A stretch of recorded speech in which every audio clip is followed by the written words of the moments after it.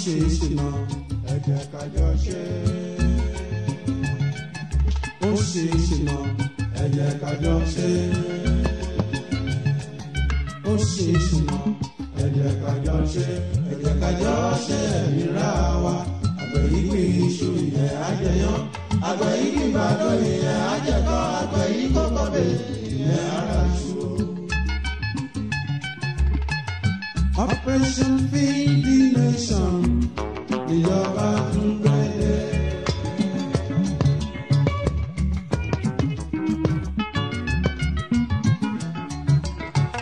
Operation Feed the Nation, ìjọba tún gbẹ́lẹ̀.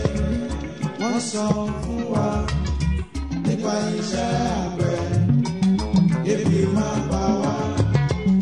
Wọ́n sọ fún wa.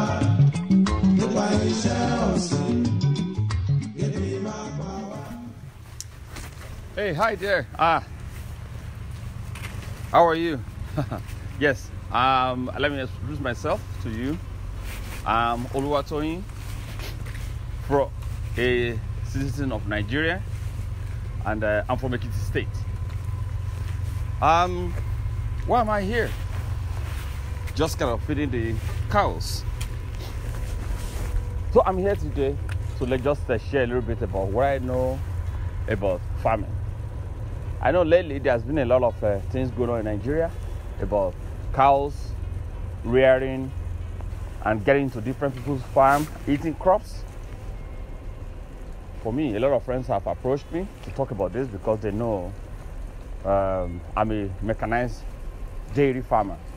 I deal with cows, I farm. You know, there are different types of farming. So I basically focus on cows. So I'm from Ekiti.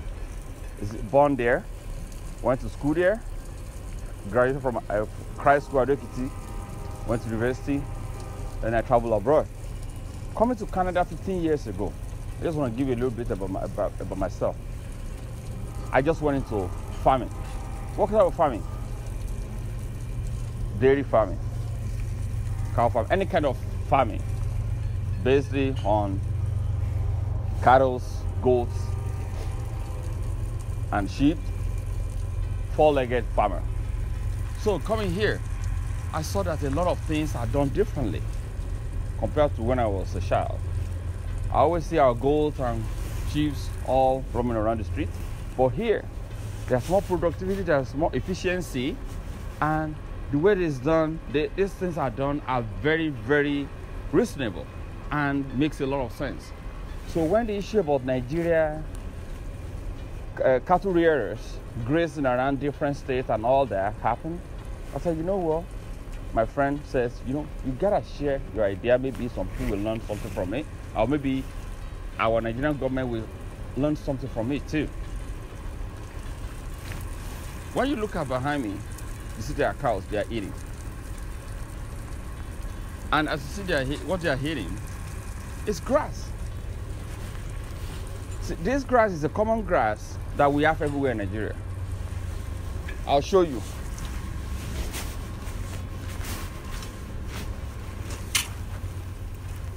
This is a common grass that we find everywhere in Nigeria. This grass, it's so simple and it grows everywhere. Currently, you can find it back home right now. All this. Just a weed. Cut down, which we cut and we just burn away. You see, it's brown, right? Tell you about one leaf. This one is back home now. We just light it in fire and we burn it. But when you look here, it's food for these cows. And there's nothing, you don't preserve, there's nothing to do about this. You don't preserve it. It's just normal grass you find everywhere. If I point the camera to that angle there, I'll point to you. When you see green and white colors of things, and you see the bag that I was holding the other time, those are the things that the grass were rolled in. When those things are rolled in, they become like a silage like this. They die. They stay in that bags. We call them run bales. And there are some other bales too that we call square, which is very simple, the same thing. You put in the square bale, which we don't normally, some of them, they are big square bales. We roll them and wrap them in a bag so that to keep the moisture in and keep all the nutrients in this grass, to keep them in, because all this grass, they have a lot of nutrients which are good for the cattle. And when you look at these guys, you see different types, which is simply the same type of cows what we have back home. So these are beef cows. We have dairy cows. But basically, we'll be talking about the beef cows. When you see them all the way to there, I'm just gonna use this fork to give them more grass. So as you see me now, I'm just shoveling it for the cows. See, they need to eat there. They love it, and that's all they eat. And that's how they keep it all run. It's just that simple. And what I will tell you about this grass is this can last them 2 days, 3 days. Yeah, 2-3 days. And it can be here, or it can be here for a whole week. When you see all the way there, you see them all the way there, they are all eating. And you see the moment I put this close, see they are all rushing there, they want to eat. And I'll tell you one thing, there's nothing to this grass, it's just a normal grass. See, it's amazing how those things work. And you will see some of those demarcations you see here, the metals. It's just basically is for them to not to get out, but they still have chance to be able to eat the grass. And you know, we build this. This is a normal thing that can be built. Is simple. It's just metal and the hook and the slider. So another thing that those things can be used for, in case these guys are grown. And one thing I want to let you notice is that you will see some of them have a horn, and some of them doesn't have horns. See here. You see that guy with the horn? You see this guy with no horn? We dehorn them when they are little. I see that, see? That one doesn't have a horn. That one with the horn. The one with the horn, what we do is they use it for roping. It's for another type of business they use that for. It's for roping. The people that ride cow, bulls, they use that to rope. And that's what I will tell you about that. But those ones, if they are female, let me go back to why we use this. See this? Why we use it? All that is because when we want to breed them, we can breed them easily, because when we put this down, it will lock them in, and we can do artificial breeding for them.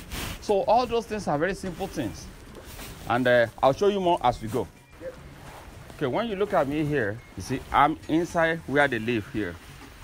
Okay, and when you look at inside here, you see this is where they lay down, and you see they put their head that way. All these things we call the pen. So this is inside here. This is where they lay all year. That one is laying down there, and it's fine. Nothing wrong with it. You will see them. They know it's not that they are running away from me. As you see them, they're just walking there to come and to go and hit the feeds. You see, in Kakalo, when I came to Canada, I didn't realize it when they said Igbelowa. This is how I know Igbelowa. When you put the camera down, you see that camera, as you look down here, you see these are manures. These are their manures, and I will show you. This is cow shit. See, I'm holding it. It's cow shit. Igbelowa, and these are money. You see everything that you see here. You see them, the manure, all over here, all over everywhere. That is shit here. It's all what is being used to create manure, natural manure, organic. I will show you the tractors that we use to move all these things out whenever it's needed. And then where we move it to as we go in this series. this is gonna be a lot of different series that we're gonna be doing time to time, and I will be sharing with you more how this thing works. I don't want to scare the cows, and you see them, they're trying to run a little bit, but I don't want to scare them. I just want them to feel comfortable. One thing I want people to understand is that when you are around cows, you don't chase them, you don't scream, you don't shout. This is quite new to them, but with time they'll get used to it. So as I'm showing you, I'll show you something. See here, these are all sawdust that we can find everywhere, and that is what we use for their bedding, to bed that place down. See here now, see when I pull the one that's already in the front here, I'll just do it like that. I didn't have my shovel here. I can kick away the manures. The manures are all here. I can use my foot to kick them out. So those manures, when they get here, like I told you, they just, we bring the tractor. I'll show you the tractor. How we take all these things, we lock them up, and then we scrape all this to the pit. So I'm a proud farmer. I love it. Like I said, Mode Canada can to realize the quick below. And this, what we call shit, is manure. Dairy farming, cow farm, like beef farming, is money. And I'll tell you what, in Yoruba land, in any southwest, southeast, wherever in Nigeria, there's no reason we can't do farms like this. If our government is very serious, everybody can farm this. It's so simple. And everything that they eat grows from around here, within 10 acres around them. And it sustains them. Those cattle, those little, we call them, these are just heifers and bulls. Heifers are the teenager of cows. As you see them, these are just within 6 months. And before you realize it, within a year, they will ready. If some people buy it like this, they call it veal meat. But within a year, they will be twice this size. So I hope you all understand. See, simple things, open area. They are not like closed up. It's raining right now, and when they finish eating, they come back in here. Let's go.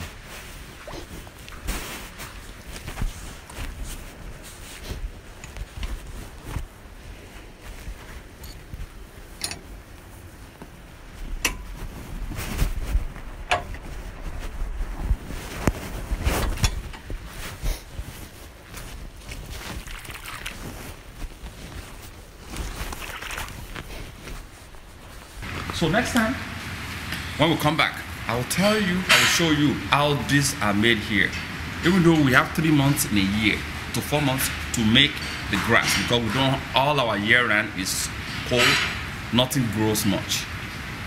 So, to show you next time, just tune in. This will be series, and we'll be here, we'll be sharing with you. And if you want to know more about me, you can contact me on Facebook, TK Ajayi. You can email me. You can just private message me. My email is toyinirawo@gmail.com. Toyinirawo, Irawo with double @gmail.com. Easily to contact me from Facebook. I will put my information in the bottom. We'll talk about how we grow it from the field and how it gets here, the simple way how to raise it. We'll see you next time. Tune in. Thank you.